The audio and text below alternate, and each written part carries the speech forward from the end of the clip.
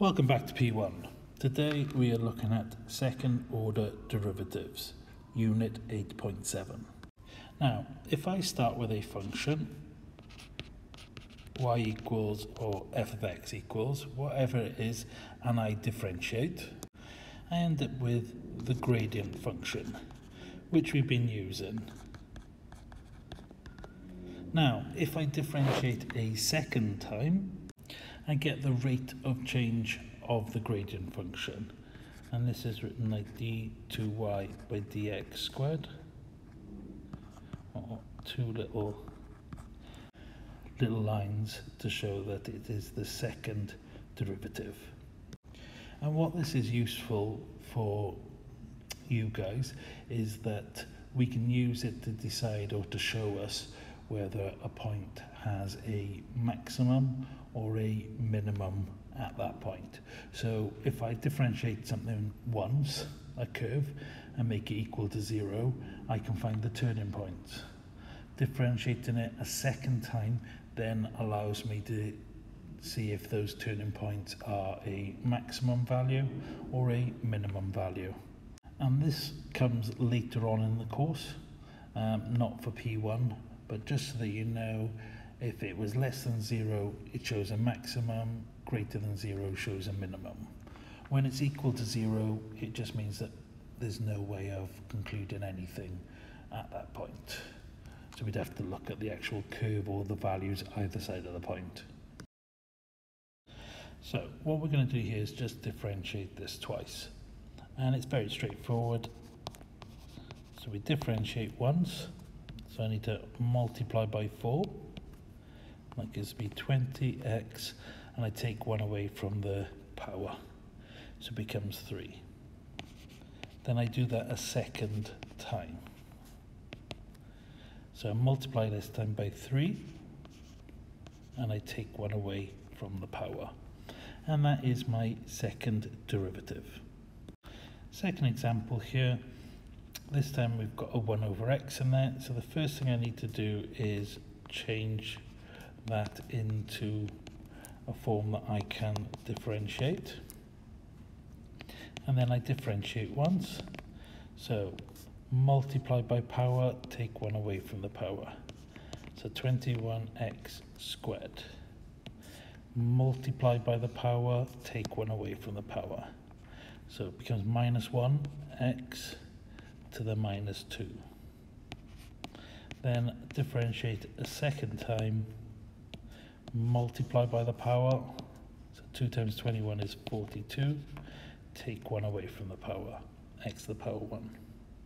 Then I multiply by the power, so multiplying by negative 2, so it's going to become positive 2x to the negative 3. And then I can leave it like that, or if I want to put it in the same form as the question was originally, then I would change it to 2 over x cubed instead. But as I said, both of these solutions would be worth full marks.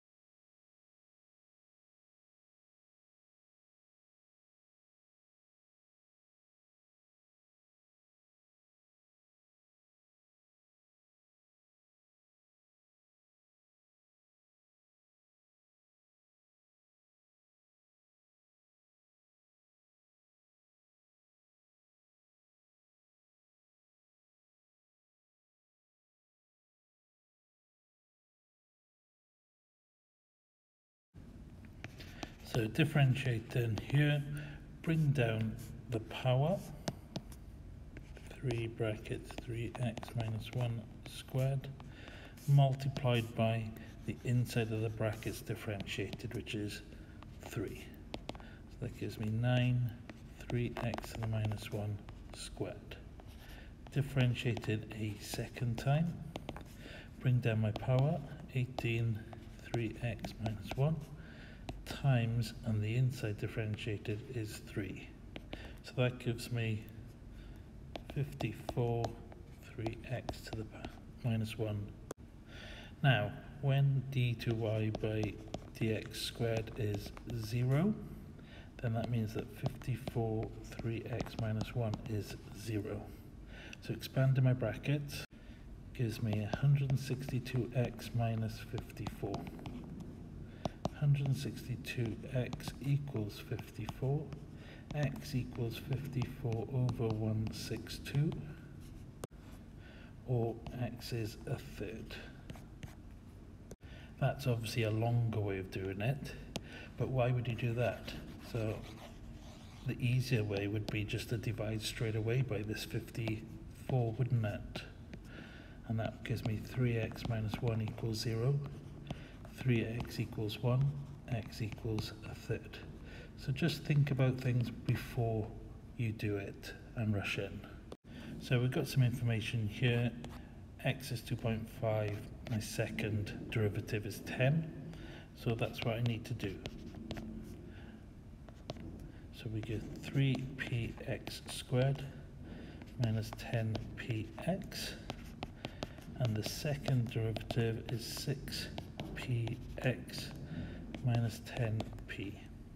Substitute 2.5 in, we get 6p times 2.5 minus 10p, and that's going to equal 10. 6 times 2.5 is 15, so we've got 15p minus 10p equals 10, 5p equals 10p equals 2. So another way of writing f of x would be 2x cubed minus 10x squared plus 6.